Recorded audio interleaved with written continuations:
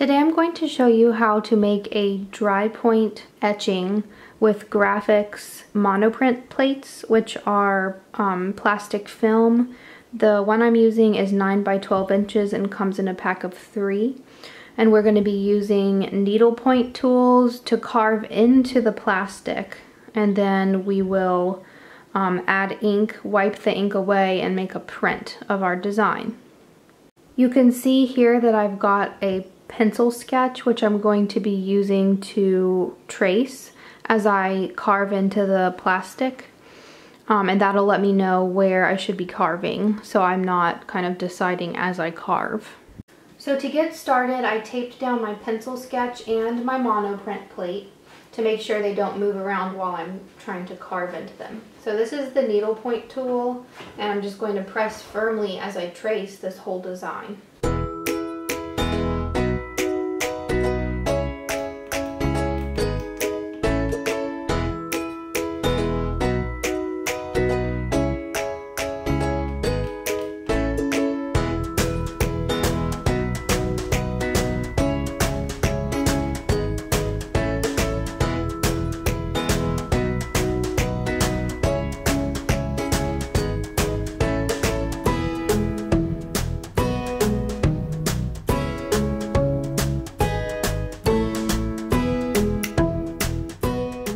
So everywhere that I carve with this needle tool is going to be where the ink is.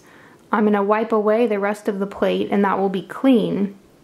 So if I want an area darker, like if some of the petals are overlapping, I can do little crosshatch marks to make it seem like it's darker or in the shadow.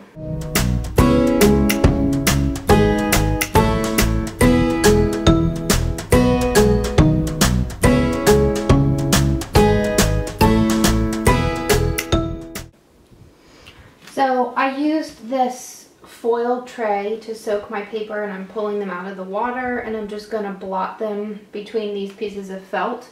But you can use paper towels or any, you don't need a special tray, you can use any dish in your kitchen that's big enough for the size of paper that you want to use. I soaked a mixed media paper and a watercolor paper, just kind of different thicknesses and different tooths in case I wanted to try my print on 2 different types of paper. There is also a printmaking paper that you can purchase that's specially for printmaking. So I've used Speedball block printing ink that's water soluble. I used red, pink, and white to make this kind of pretty floral color. These were like hot pink coneflowers, so I wanted to do something in a similar color. I've just stirred them together. And I'm going to use a scrap of mat board to scrape it along my plastic so that I can get it into the grooves that I carved.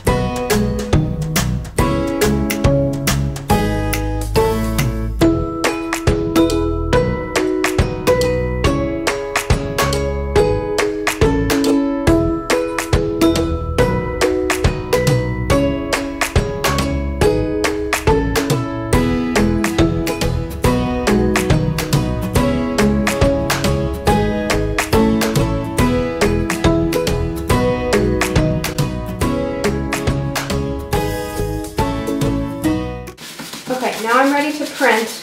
I'm going to lay one of my damp pieces of paper that I've been soaking directly on this and press hard with a brayer so that will hopefully make a print.